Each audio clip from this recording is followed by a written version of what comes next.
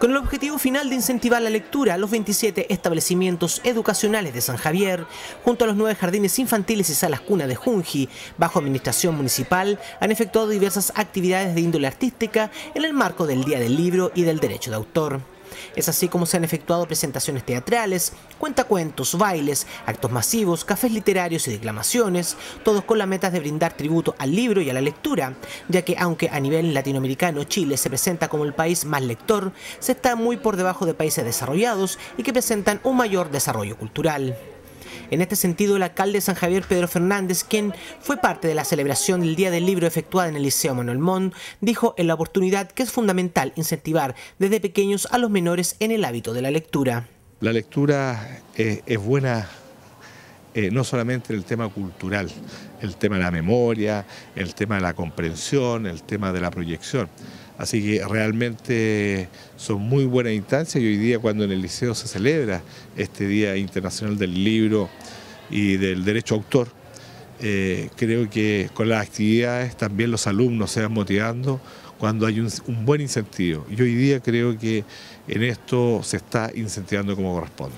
Los establecimientos invitados a la muestra teatral del liceo y al propio elenco del Liceo Manuel Montt recrearon diversas obras que fueron muy aplaudidas por la concurrencia y los diversos invitados, encuentro que dejó muy satisfecho a su director Augusto Astudillo. Lo que queremos es fomentar la lectura, fomentar el libro. Creemos que el libro promueve cultura, promueve información y promueve todo lo que es los aprendizajes. Por lo tanto, la importancia del libro lo hicimos a través de un acto con bastantes colegios de acá de la comuna y esperamos que esto contribuya a mejorar nuestro aprendizaje y a mejorar la lectura que está un poco decaída en estos tiempos. En tanto, la Escuela Jerónimo Lagos Lisboa también se reunió para festejar y motivar el amor por la lectura. Su director, Guillermo Valenzuela, se refirió a la iniciativa que se desarrolló en el frontis del establecimiento.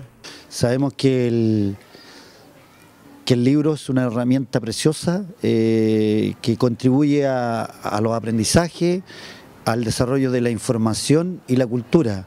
Por lo tanto, creemos que en la medida que el colegio realice actividades, ¿no es cierto?, y que acerquen los niños a la lectura, nos va a permitir ir mejorando y potenciando los aprendizajes de ellos mismos. Aunque sin duda que una de las celebraciones más atractivas y enternecedoras que se desarrollaron en la comuna con motivo de festejar el Día del Libro es la que se desarrolló en el Jardín San Benito, donde los mismos menores fueron narrando el cuento seleccionado y confeccionado en la familia. Así lo comenta su directora, Paulina Rojas. Cada niño con su familia hicieron sus cuentos, quedaron súper lindos, lo hicieron con material de desecho, los pintaron, recortaron, los más chiquititos hicieron su cuento de la familia y hoy día lo estuvimos contando, vinieron las mamitas, algunas a ayudar, para ir incentivando el leer, la lectura, que es lo más importante desde los chiquititos, desde la sala cuna.